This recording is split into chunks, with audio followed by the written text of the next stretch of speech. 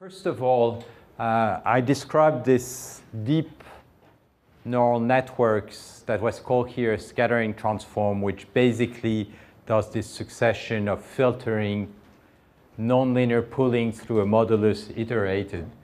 And one question is, of course, how much information do you lose by building such invariants? To study that problem, what we'll look at is the inverse. Can you inverse the operator? And I'll show that you can inverse the operator. There are a lot of mathematical issues behind, but numerically it does work, and there are some mathematical results explaining why you can invert and why sparsity plays a very important role here. So we'll speak about sparsity. A second topic will be textures. And texture is an interesting problem, as I said at the beginning, because it's a relatively well-defined problem of classification with well-defined stochastic processes. And then you can ask questions relatively to relatively standard tools used for analyzing stochastic processes. Finally, I'll be speaking about multiple invariants. Most of all these presentations are about translation invariants. It's not just about translation. If you want to reduce variability, you have other sources of variability, such as rotation, scaling, and so on, and much more complex other source of variability, which is the inner variability of objects within classes. And that last point, I'll speak very briefly about it, because it's really about unsupervised learning, which is raising a lot of interesting questions. Okay. So let me begin by just briefly summarizing what we saw last time. The core tool behind all that are wavelet transforms. So why wavelet, as I explained? Because as opposed to sine wave, wavelets are stable to deformations. So you take a wavelet, which is an elementary function, you dilate it. So in Fourier, it's going to be a bandpass filter, which is dilated, center in frequency lambda, which is going to move with the dilation. And in space, you have your wavelet dilated. And I'm going to use complex wavelets. So as I said, the wavelet transform is simply a bunch of convolutions, so a series of bandpass filters. And you also record the low frequencies. And if you do that well so that your filters cover the whole frequency axis, as I explained, you have a unitary operator. Same thing in 2D. In 2D, the only difference is that the wavelet also has an orientation tuning. So think of a wavelet as a Gaussian modulated. So it has a particular orientation. If you want to change the orientation, you have to put a rotation operator. If you rotate your wavelet, it's going to move in Fourier and covers different angles. Then, once you've rotated the wavelet, you may consider all scale, all factor to the j. So the wavelet is going to be larger or smaller in space. And in Fourier, it's going to be a dilation. So the dilation will bring it here, here, and here towards lower frequency. And that's a low frequency filter. So it's like in 1D. The only difference is that there is also a rotation parameter. And then same thing. You take your signal, you filter it with all your wavelets, and you carry the low frequency. And if you cover the whole frequency plane, you have a unitary transform. So that's the core tool that we are using all over. Then what I explained is that in order to construct invariants, you need to average. The problem is that when you average, well, you don't need to average. You can average. You can also use other operators. We discussed about that for lunch, like a max. The good thing about the averaging is that it's stable. The bad thing of the averaging is that it loses information. And what kind of information it loses? The high frequencies. So systematically, you are going to grab the high frequency that you lost by doing the averaging. So the operator that is going to appear is this operator U, which is essentially like the wavelet transform, but with this rectification or this modulus. This is a complex waveform, so it's the sum square of real part, imaginary part, square root. So that could be interpreted as a pooling. So why do we do nonlinearity? As I explained last time, you don't have the choice. You don't have the choice because if you want a linear invariant, you can have the overall average of the signal. That gives you one coefficient, and that's all what you can get. And if you look at high frequency, the average is 0, so no information. So you have to do a nonlinearity. And this one has the good taste of being commuting with diffeomorphism, with deformation. So it's going to provide you stability and to be contracted. So that's the core operator. Then what we do, as I explained, is we iterate on this operator. So you get the average, that's your first invariant. And then you get the complementary information, which are the wavelet coefficients that you rectify or you take the modulus in order to then be able to compute the next invariant. The next invariant, you compute it by making the average and then computing the wavelet coefficient on the next layer. Then on the next layer, you want to compute an invariant. You apply the same operator, you average, you get your scattering coefficient, which now has gone through two nonlinearity and an averaging, and the next layer. So the important element, again, that I want to stress compared to most deep neural nets is that the output is not going to be totally at the bottom. The output is at each layer. Each layer gives you an output. So the inside node are just the modulus of the wavelet coefficients. We'll speak about sparsity, so these can be very sparse. But the output is not sparse. The output is an averaging. However, the averaging, you can subsample it. Okay, so the output will only be averages so that you get an output which is invariant. And you get the output at all layers like that. The important thing is that the energy of the last layer is going to go to 0. So at one point you can stop. And in most signals, we basically stopped, in this case, after 2 layers because the third layer is already very small. Okay, so now the problem of information loss. Suppose that now you only get the output, so these big averages. How much information have you lost? Okay, there is a very nice reason. Okay, first, to understand this problem, you have to realize we have been cascading on a single operator, which is this operator U. So if you can invert this operator U, you can cascade the inverse, and you'll reconstruct the signal. So the core question is this operator invertible or not? And that's where there is this nice, very nice result of PhD student Irene Walsberger, who proves that this operator is invertible, not only invertible, but it has some partial stability, partial, in the sense that the inverse is continuous. So here we are touching a very large topic. Why? What is this operator doing? It's basically losing the phase, okay? If there was no modulus here, it would be a wavelet transform, and the wavelet transform is perfectly invertible. It's a unitary operator, no problem. So what's the difficulty? The difficulty is that you've lost the phase. And there is this belief that when you lose the phase, you are dead, you've lost too much information. And this belief is sustained by the fact that it's true for the Fourier transform. Let me take a very simple example. Take a Dirac. So for the one at the back, that's a Dirac, okay? So the Fourier transform of this is 1.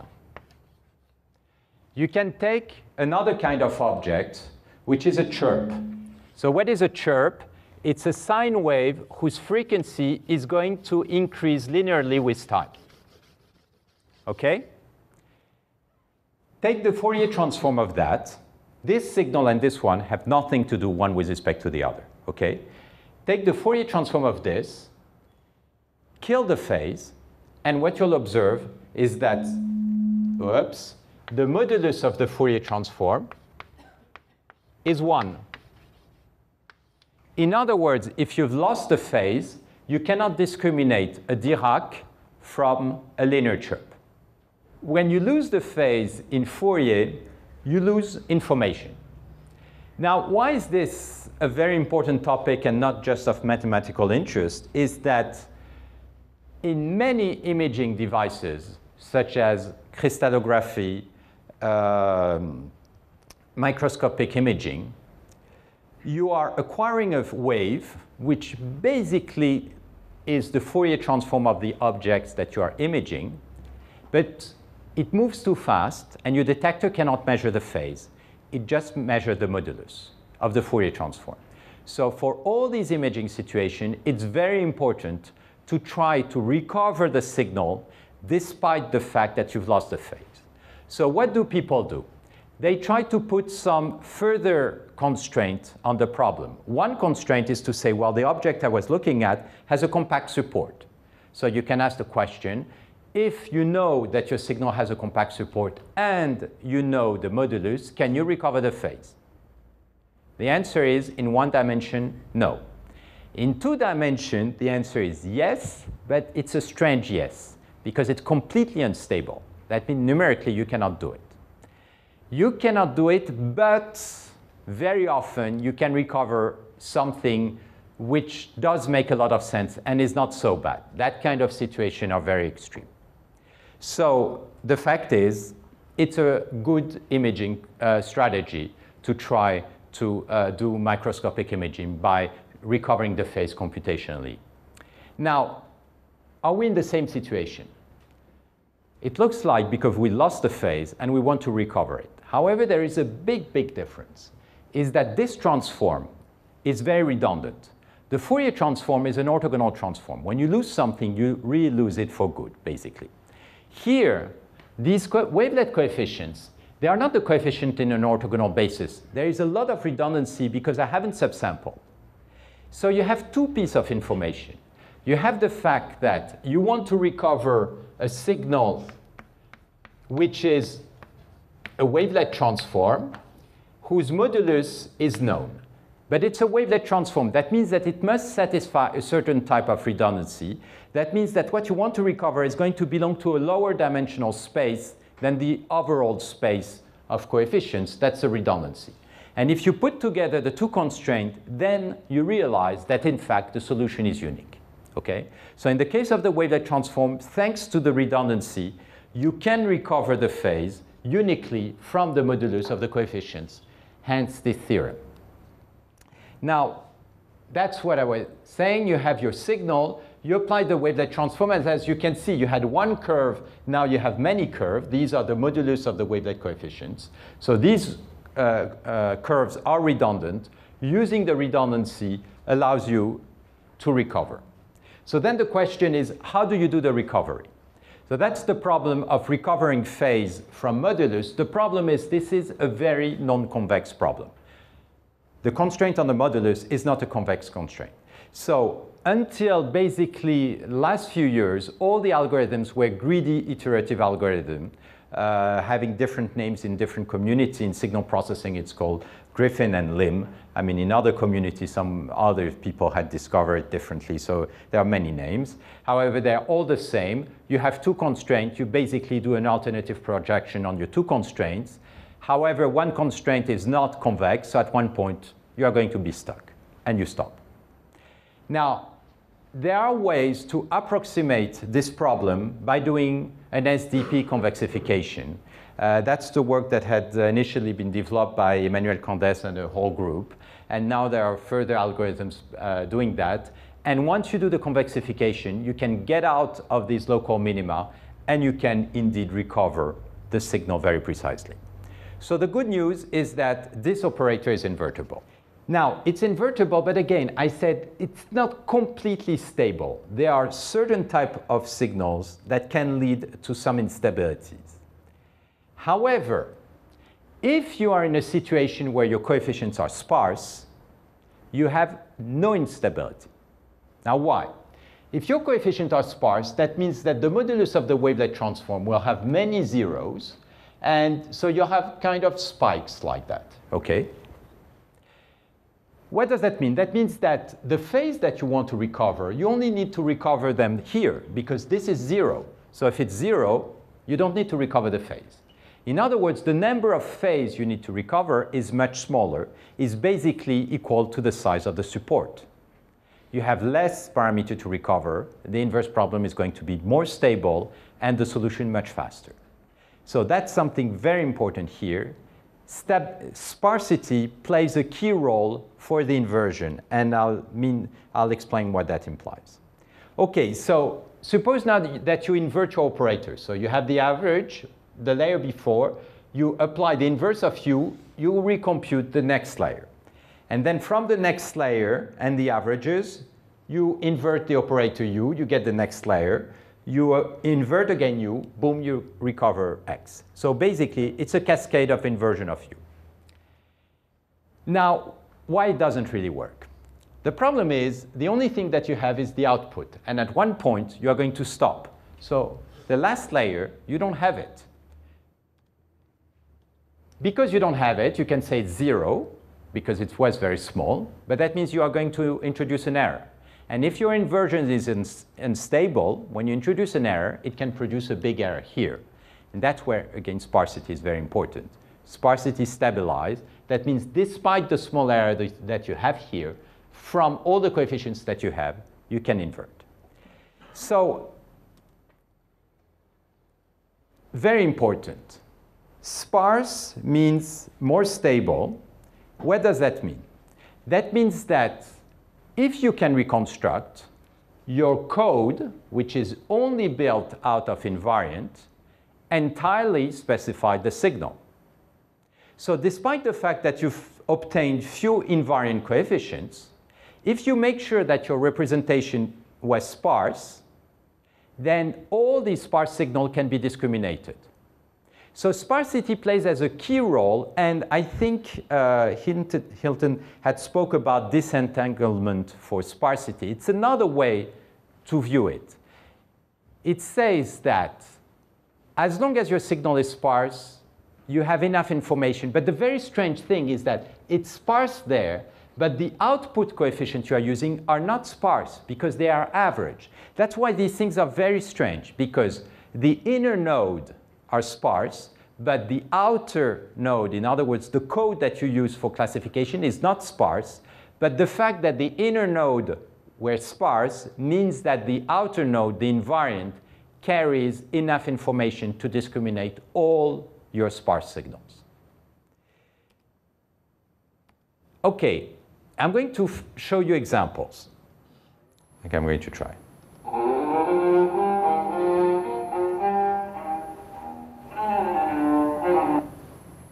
Oh, that has gone out. That was the original signal. Yeah. I'm going to show reconstruction out of just the first order coefficient. So out of the first layer of the scattering coefficient.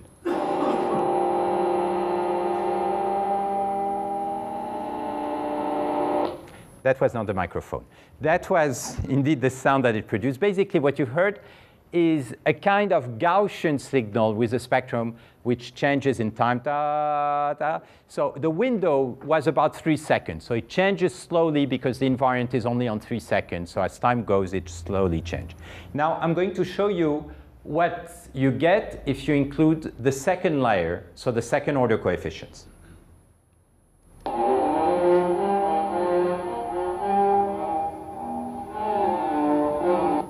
So that's to show that, in fact, most of the information here was in the second order layer. So it's very important to get these next layers. And also, they provide sufficient information to reconstruct, at least in these cases, the original signal. OK, so I'm going to use this occasion to make few remarks about sparsity for learning. Again, that's a little bit of a confusing topic. So in our case, what are we doing? We are computing convolution of our signal with wavelets. And as I mentioned yesterday, this can be viewed as inner product of your signal with a whole family of wavelets, which are the wavelets with all possible translations. So view that as a big dictionary. And you can see that as a sparse representation if many of these coefficients are 0. And as I mentioned yesterday, this is what is so-called an analysis representation in the sense that you take your signal and you compute the inner product, you correlate your signal with all the elements of the dictionary. And this is very stable, no problem. The problem is that we don't, if we want to learn, we don't know the wavelet in advance, we want to learn, we don't really know how to learn an analysis representation, in other words, a family of vectors such that the inner products are going to be sparse. What we know very well how to learn is a synthesis representation. So what is a synthesis representation? It's a representation where you decompose X on few vectors of the dictionary, and what's supposed to be sparse are the decomposition coefficients. Okay? And how do you learn that? You've seen several talks speaking about that. Well, basically, there's a square here. What you want is that X is well approximated by a linear combination of your dictionary vector, and you want your dictionary vector to be sparse, and for doing so, you will impose that it has a small L1 norm. So you minimize the L1 norm of the coefficients, and you want to optimize that in other words, find the dictionary that is going to minimize this quantity. So there is a lot of black magic about how to do that. There is basically no result about the fact that you can indeed converge to the optimal solution and so on.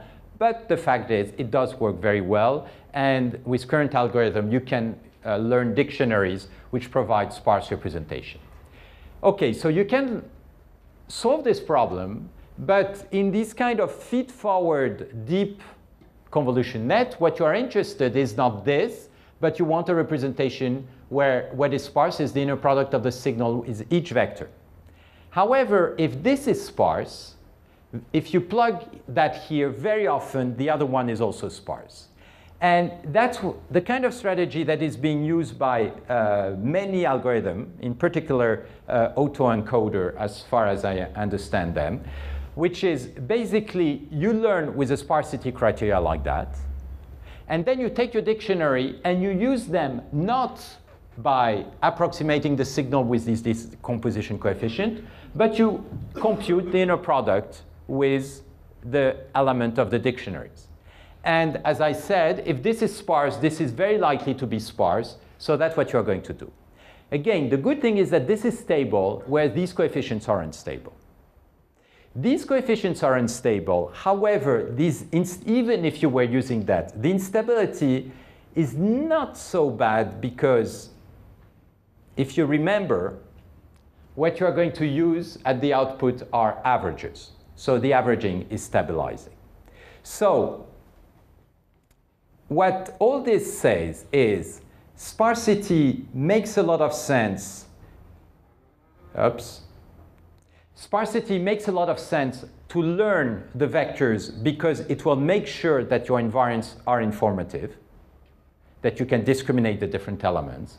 And there are ways to do that by doing a sparsity of the analysis, even though synthesis, or even though you will use it within the analysis. So as I said, it's very confusing because there are different ways to use the sparsity. And the reason why the sparsity is useful is not because the final code is sparse, because the final code is average or you had a max pooling, but it's the intermediate code which is sparse, which means that the final code is informative. OK, so that finishes the first part on reconstruction, which basically shows that a lot of information is within this representation. You can basically reconstruct, but there's still a lot of very open questions around that. OK, now I would like to look at the application to texture discrimination. So as I mentioned last time, the difficulty of textures is that even though the object you are looking at is relatively simple in the sense that it's a realization of a stationary process like that, these processes are very badly understood because they are not Gaussian. They have long-range dependencies, so they are not Markovian, and there are basically no mathematical models to describe the diversity of these type of objects. The fact that they are not Gaussian, as I mentioned last time, immediately appears by the fact that these textures, or these ones, have same power spectrum, which means they have the same covariance. So if they were Gaussian, they would be identical. OK, so these are other examples I had shown. So you have a stochastic process, x of t, which may be time or space. So for any position, this is a random variable. And now you are going to compute the scattering transform. So for doing that, you apply your operator. What that it does? It takes the signal, make a convolution. If x is stationary, x filtered remains stationary. Now, if you have, so this remains a stationary process. Now you take the modulus. If you take the modulus of the stationary process, it remains stationary. So if you cascade modulus, convolution, and so on, at the end, you get something which is a nonlinear transform of your original process. It's still a stochastic process. For t fixed, it's a random variable, and it will remain stationary. What does it mean that it remains stationary? It means that if you take the expected value of this quantity, it's not going to depend upon time. So let's compute the expected value, and this will be called the scattering transform, or the expected scattering transform. The difference with what we looked at last time is that last time what we were doing is we were doing an integration in time, okay? An average. Now the average corresponds to the expected value. So that's the scattering transform. It doesn't depend upon time. It just depends upon the path. In other words, what's the successive wavelets that you use to do the convolution, okay? And the question is, can you characterize your process from these coefficients? Same kind of questions that you ask when you say, I take a stochastic process, I compute the covariance. It's the expected value of the product of the process and its translate. Can I characterize the process from these expected value, the covariance? Yes, if it's a Gaussian process. No, if it's not a Gaussian process. Well, same question, but these are very nonlinear measurements. What can we say if we just measure these quantities? Now, there is one observation, is that as opposed to covariance, this quantity depends upon high-order moments. But in a very strange way, it's completely renormalized. So the good thing that the fact that it's renormalized, okay. When you're facing a problem where second-order moments are not sufficient, the immediate reaction is to say, well, let's go to higher-order moments. In other words, let's compute the correlation between the signal multiplied by, for example, its translate at some higher-order power. And there is a very large literature about that. It's called cumulant, high-order cumulant. And there has been many, many papers, and it has been basically useless in signal processing.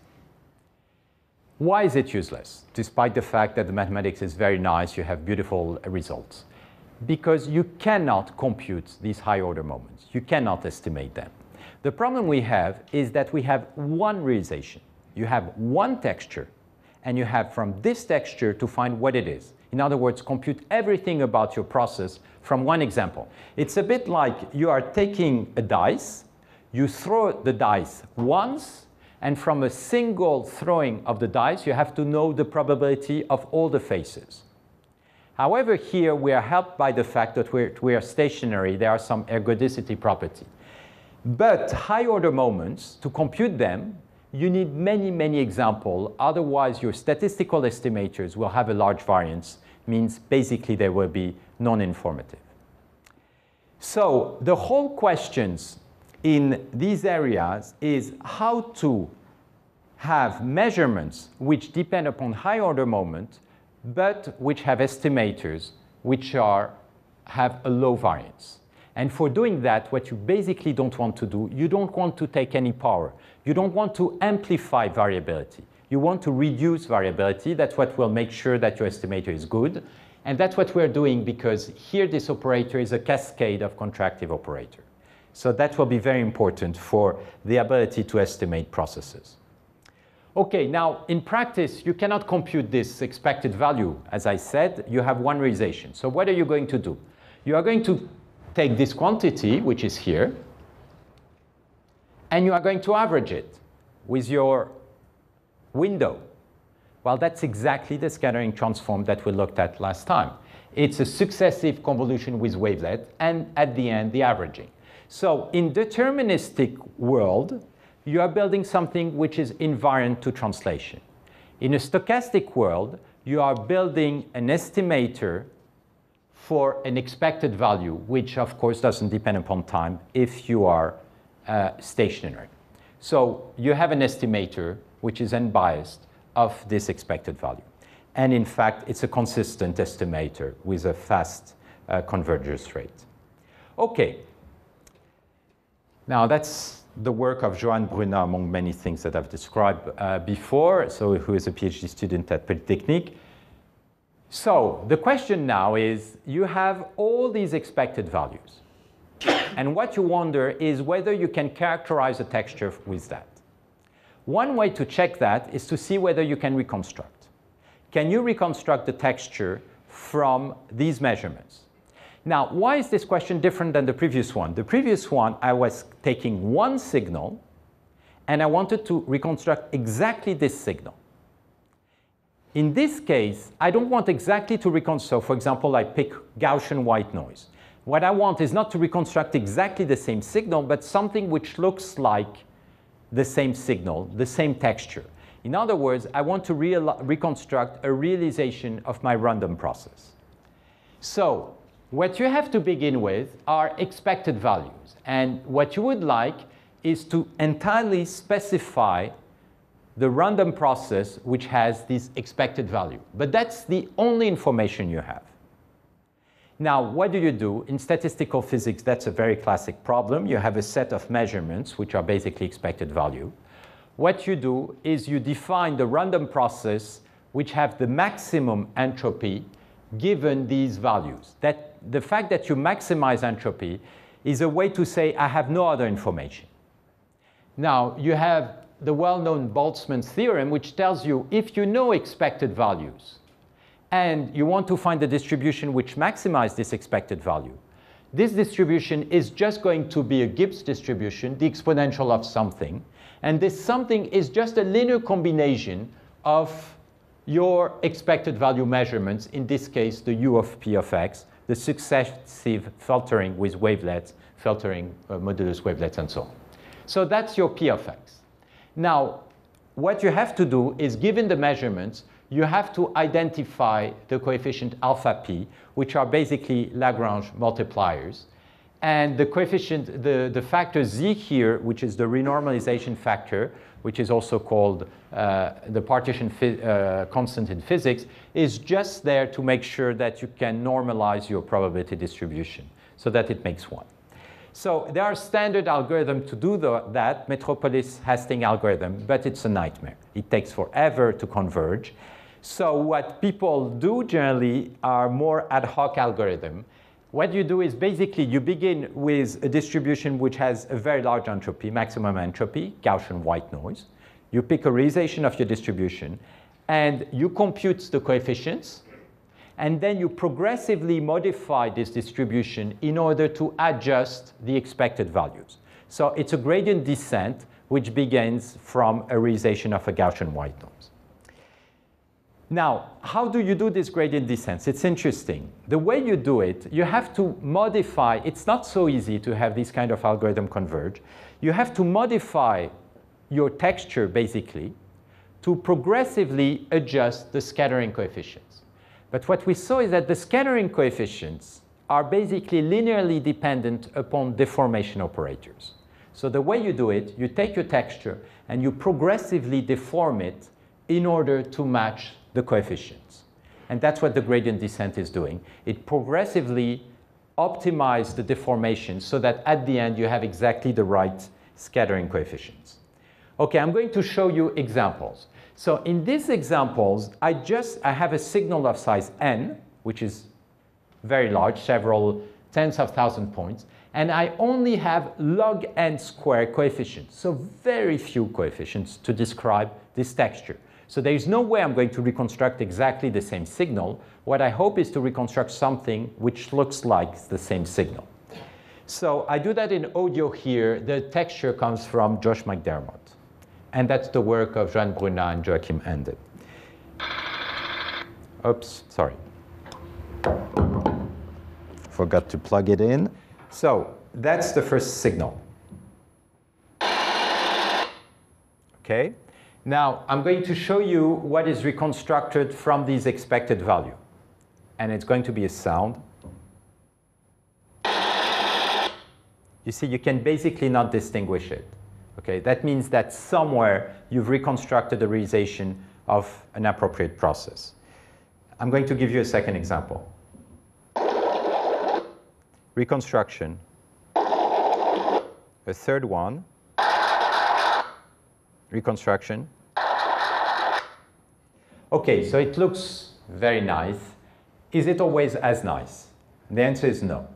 You can, once you understand exactly what you're doing, you can construct counterexamples where the reconstruction will not sound as beautiful as it is here. So the question is, are these counterexamples relevant for the applications? Up to now, in all the examples we had coming from real sound, it looked good, but again, it's not a theorem. You can build stochastic processes which are not going to be exactly reconstructed, and that's not surprising. Look, you have many few coefficients to characterize your stochastic process. That's an example on image. So I show you a single example because that's the only one we were able to converge. You know, that's the thing in image processing, whenever people show you examples, you always have to wonder why they don't show you another example. And so let me tell you, it's because it doesn't work on the other example yet. So like that's, you know it in advance. But that's the goal. The goal is to be able to specify, potentially put other priors, and here the type of other priors we are putting on and trying to enforce, which is not always so easy, are sparse priors. So these are ongoing work on these issues. Okay, now I want to look at the second side of this problem, and the second side of this problem is classification. So texture classification, so now the problem, you have a signal, a realization of a stochastic process. So these are the simplest example, white noise, but two different white noise. This is a Gaussian white noise, this is a Poisson process or a Bernoulli process. So they are completely uncorrelated. That means that the power spectrum is constant. Their covariance is a Dirac. So second order moments, don't distinguish them. That's the scattering transform. So in red, I show the first order coefficients, okay? In green, second order coefficients, so the output of the second layer. In blue, the output of the third layer. These basically corresponds to high frequency, medium, lower frequency. In violet, the fourth layer, okay? Now, same thing for Gaussian process. What you observe is that for a Gaussian process, all the energy is basically output in the first layer, and there is very little energy going for the second layer. You may still see there are a few green spikes, and almost nothing in the third layer and so on. If you look at the Bernoulli process, there is a lot of energy in the second layer, third, fourth layer. And that's in fact related to the sparsity of the original process. The decay across layer is slower when the process is more stable. But the important thing is that they are completely different. They are completely different, and with a single realization, you have a very good estimator of the expected value. So how are we going to recognize stochastic processes? In this domain, you cannot subtract the two signals, because two white noise, you subtract them, it doesn't give you zero. It gives you a lot of energy, so it's meaningless. However, in the transform domain, we will just subtract the scattering transform because it gives you expected value, so it's not supposed to depend upon the realization. And it will distinguish the fact that these were two different processes, and if you have two realizations of the same Gaussian white noise, it will give hopefully exactly the same signature. So it's very trivial. You just subtract, measure basically the Euclidean distance. Okay, now another important thing, when you begin to try to understand the property of the scattering coefficient, is that you immediately, immediately, it took us quite some time, you after some time end up realizing that the information is not so much in the coefficients, but in the ratio between coefficients. So what you really want to compute is not the coefficients, but the ratio between the coefficients. Now, the ratio between coefficients exactly corresponds to a renormalization of your transform. How do you compute coefficients which are these ratio? Instead of having the original operator, which was computing the average and the wavelet coefficients, you compute the wavelet coefficient divided by the average of the signal. So in other words, you renormalize each time you transform. And that could very well be related to the fact that all these operators used in deep neural network within each layer use a renormalization. When you use a renormalization by averaging with the other coefficient in the neighborhood, basically you don't anymore compute coefficients, but ratio of coefficients. And indeed, these are the elements which do characterize the stochastic processes. So let me say, I make these statements, but these statements, there's a lot of conjecture, a lot of things that basically we don't understand behind that. What we did is we began to work on particular, so in order to try to understand this kind of thing, you have to pick particular example. Now, there are classes of stochastic processes which appear everywhere in nature, which are multifractal processes. These are processes whose realization are very irregular. For example, if you take a turbulent fluid, there's a lot of singularities, a lot of irregularities. If you take marble, all kind of, even the trees, the leaves of a tree, if you look at the texture has been modeled with multifractals. So the question is how to characterize these multifractals. So we began to work on first order coefficient and renormalize second order coefficients. And what appears is that the decay exponent characterizes basically these random processes. So that's again ongoing work, but that's just to say that there are a lot of very interesting relations between all this work that is currently done in convolution network and very different fields in science, namely in physics, where these kind of processes do appear within the physical, within difficult physical problems, such as, for example, as I said, turbulent flows. Okay, now let me go to application for classification.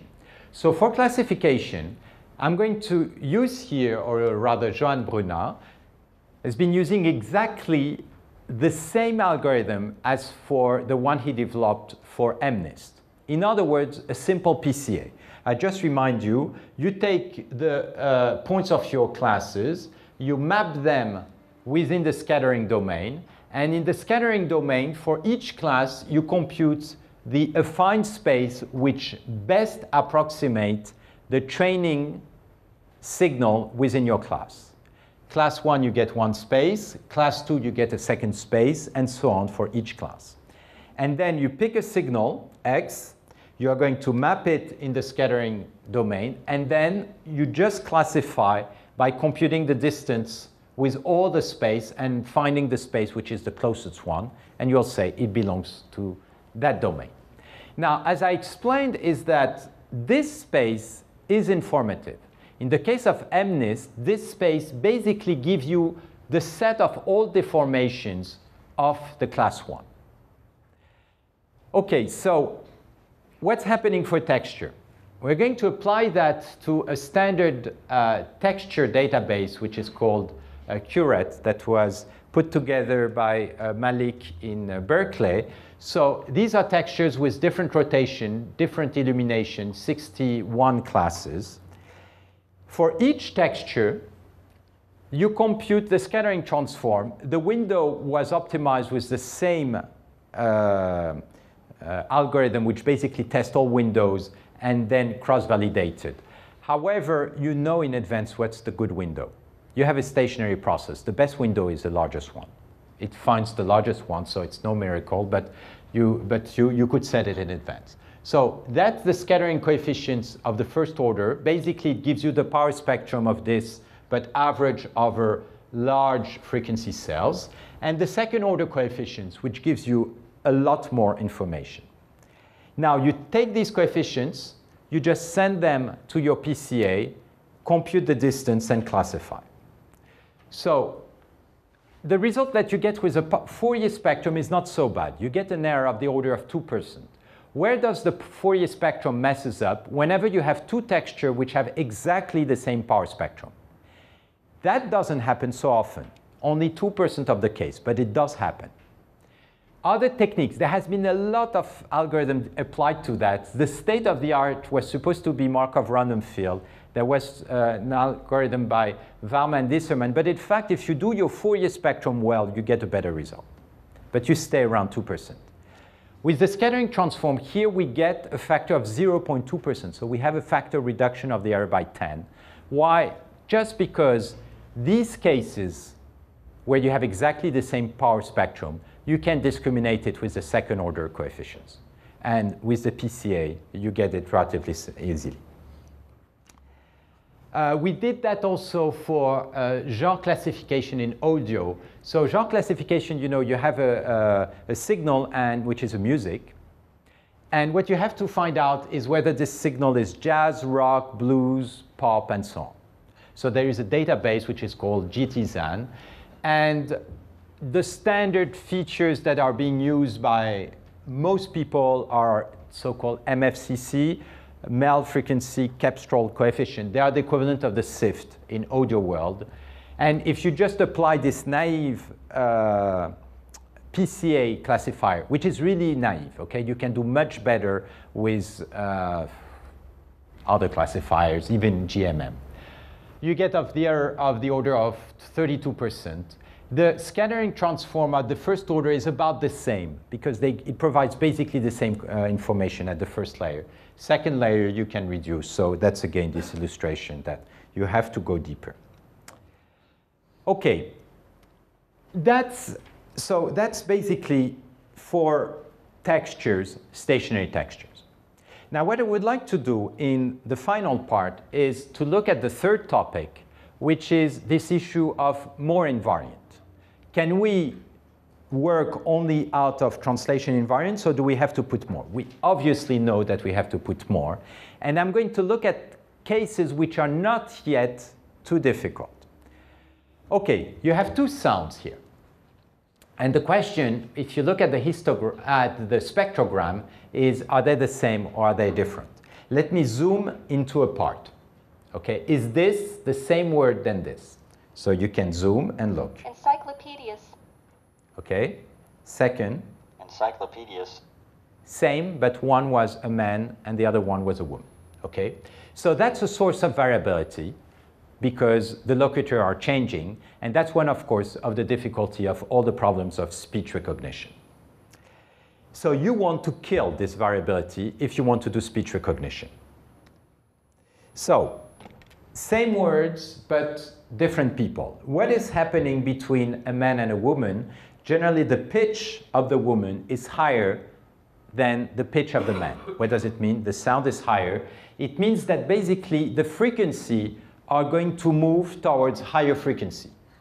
So now you are having a translation not in time, but a translation along log frequencies, okay? A frequency omega is going to go to alpha omega. So if you look at the log of the frequency, it's going to be log of omega plus log of alpha. So you have a translation along log frequencies. So what you would like is now to have translation invariance, but not just in time, but in time and log frequency, okay? That's the problem. So these are the wavelet coefficients. You see, you get a picture in time and log frequency. Okay, so if you want an invariant, you can basically apply the same kind of technique that we did for images. You want a translation invariance like that and like that. The only thing is that in this case, there is no such thing as rotation. It doesn't make any sense because these are not two independent variables.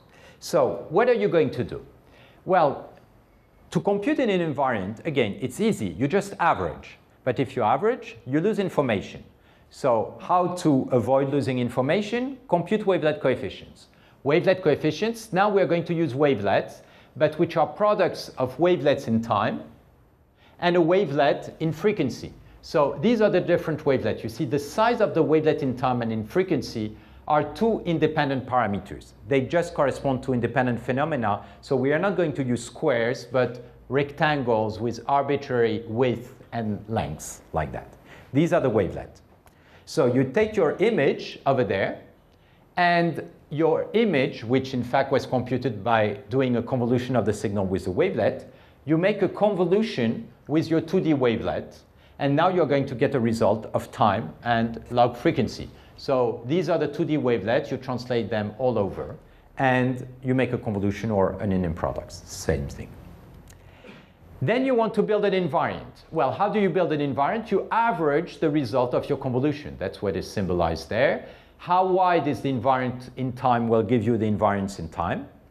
and how wide in frequency will tell you how much do you accept translation in frequency without saying it's two different phenomena. So you make the averaging. And then you cascade. You average, you lost information, so you get the next layer and so on. So you see, basically it's the same thing. It's the same thing because you see, when you have a group, you can always view a group, as long as it's a 1D group like here, frequency transposition, as being a translation. And so you apply your wavelet, but now your wavelet is not translated in time. Your wavelet is translated in frequency. You do the convolution, you average, do the convolution with wavelet, modulus, and so on. What's the result? We just tried that kind of thing on this database. It does improve a bit, but nothing spectacular. We went from 16 to 13% for genre classification. Now I'm going to show what's happening for images. So that's the work of Laurent Siffre, who is also doing a PhD. So that's a database which is much more interesting in some sense than the previous one. That was, I think, put together, I don't know who did that, UIUC database. Textures, but these textures have now a lot of variability. You see, there are rotation like the previous one, but you also have different scaling. You see, that's the same texture, but with different scaling. And because these textures are mapped over 3D surfaces, you also have affine transformations.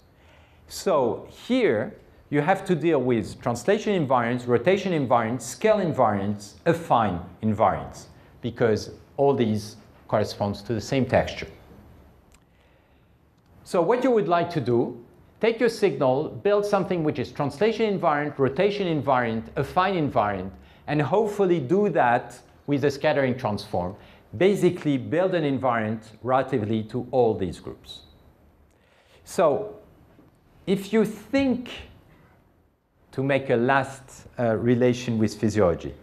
In physiology, as I mentioned, there are these hypercolumnar structures, simple cells, which basically give you something like wavelet coefficient or rectified wavelet coefficients, okay? And they are all organized such that wavelets having different orientation are concentrated around these pinwheels and different scale. What we are basically going to do is, instead of doing a spatial convolution, as I did for images, we are going to do a convolution in this whole space, so a convolution relatively to position, relatively to rotation parameters, relatively to scale. So it's basically a convolution in this 4D space. So you begin with your signal. First thing, you do a standard wavelet transform. So what is this standard wavelet transform going to do to you? It's going to, I don't know why I write because nobody can see. So you take your signal X, and, or maybe I will try to write one thing in very big. And you are going to do a convolution with a wavelet. Now, this wavelet is indexed by rotation parameter. It has a scale parameter, that was my lambda. And it has a certain position t that I called. Okay? So now you can view that as a function, I hope someone can see something, of position, it's a 2D variable, angle, theta, and scale. So it's a function of 4 variables, okay? And this function of 4 variables, we would like to build an invariant relatively to these variables. In other words, we would like to average along these variables. But we don't want to lose information. So we are first going to compute a wavelet transform, but a 4D wavelet transform along each of these variables. It looks complicated, but it's not. It's just a filtering along one variable followed by the second, third, and fourth. So it's not. So that's the first layer, computing that. And the second layer will be just a 4D wavelet along space, rotation, scale. Then you do your modulus pooling, so you are averaging. Modulus, you kill the phase. And then finally, all the coefficients you have, you average them. Okay? Linear averaging. and that gets you your scattering transform. So it's a two-layer transform, but the second layer is not just invariant in space, it's invariant in space, scale, rotation. That's it, basically. And affine. And if you do that, that's what's happening. If you just do translation invariance, the error is 15%. Why you get an error? So I'm saying translation invariance 15%. Why do you have a big error here? Because there is a lot of variability you didn't take into account, which is in particular rotation, scale, affine. If you do rotation invariance, then you go back to 3% error. If you do an affine invariant, you go to 1% error, and there you have the state of the art on this database. That shows that really, in these cases, variability is the thing that you want to take care of. The problem is not being afraid of losing information. In fact, if you do carry the next layers, you don't lose so much information. But killing variability is the secret in order to do this kind of classification problem. So that's how you can work on groups. Now, one thing. Can you do this kind of thing by learning? Maybe. But the point is, there is no reason to learn these. These groups, they are the same whatever application you will have in image processing. Translation, rotation, scaling, affine, that's due to the physical environment. It's independent from the applications, so you can plug them in, they are wired in. Then the question of learning comes in because you want to reduce variability due to the specificities of the classes. So I would like to finish on these specific question of unsupervised learning. Basically finish by saying I don't have much to say about it because I don't understand it, but I think it's a very beautiful problem. Not only it's a beautiful problem, but there are a lot of algorithms that are working well, and we've seen that through the different talks. So the problem here is that when you get out of this like heaven of groups where there are not so many groups, they are all well known, they are all classified, you don't know the source of variability in advance that you need to reduce, and then you need to learn it.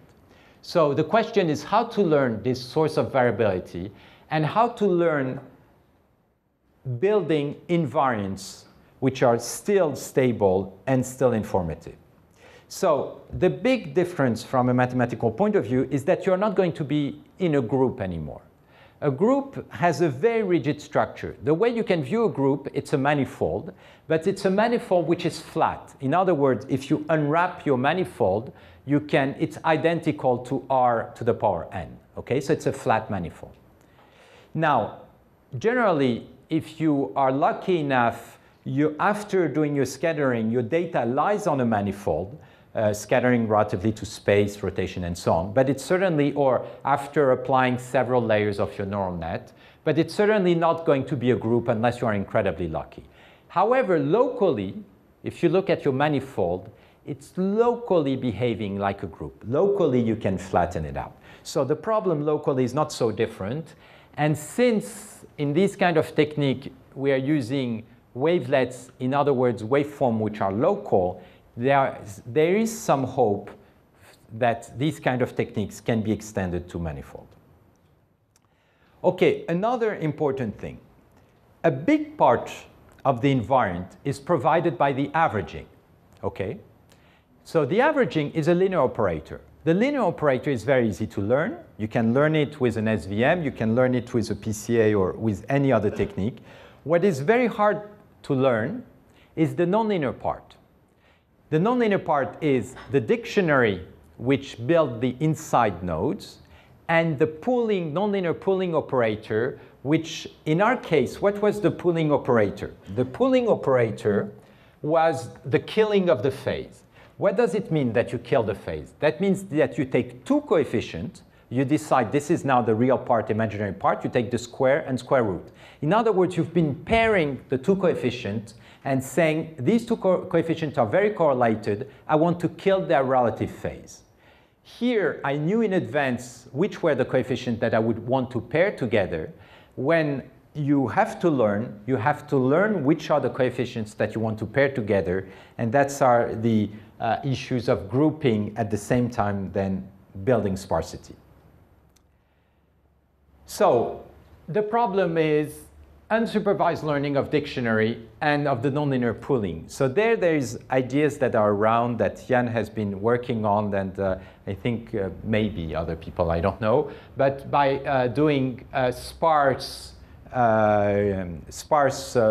grouping, and these techniques again seems very promising. However, it's still very complicated to understand how it behaves. For me, the big difficulty is the following. Strangely enough, you cannot learn a group. In what sense you cannot learn? Learning a group is a very high dimensional structure, and it's very complicated. You would need a lot of data. However, what we need is not to learn the group, we need to learn an invariant on the group. And to learn an invariant requires less information. I don't need to, if I know the group, I know how to build an invariant. However, I don't need to know entirely the group in order to know how to build the invariant.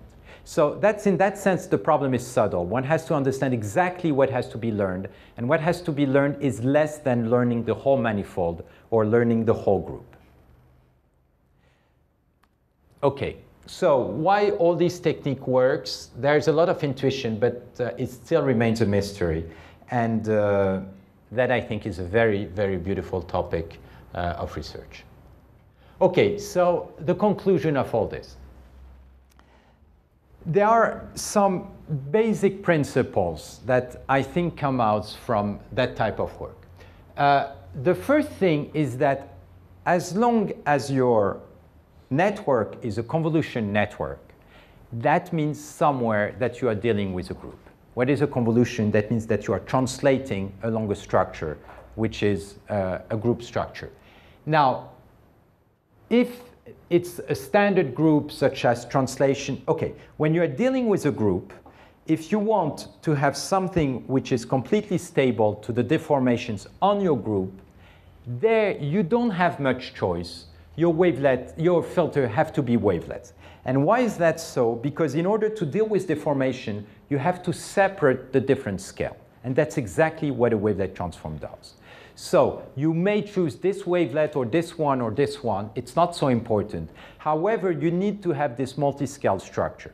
And the wavelet is built by translating your wave function on the group. The second thing, if you want to do pooling, it does make sense to do it with a modulus, square root modulus. And there are some mathematical arguments for justifying that. And the averaging is probably, maybe not, but let's say up to now, the only operator I know that will give you an invariant which is stable. Why multi-layer? As I explained, multi-layers in this context is important in order to grab the information that the previous layer has lost by doing the averaging. Why sparsity? Because you are building invariant, which means that you are losing some information. Now, if your signal was sparse, despite the fact that you lose information, you can recover your signal, because these are very particular signals relatively to your representation. So if you are sparse, you can still discriminate. If you are sparse in the signal world, you can be reassured about the fact that you have enough information for discriminating your signal. Normalization, it nowadays appears about everywhere in all these algorithms. There again, I think there's some very good reasons. In the case of a scattering transform, it appears by the fact that the information is not so much the value of the coefficient at one layer, but it's the ratio of the value. You can view that as a propagation phenomena. You know, when you have a wave that propagates, for example, in the underground, what is the information about the rocks? It's in the way the wave is going to propagate. In other words, in the transfer function that is within the propagation phenomena. Well, here you have about the same thing.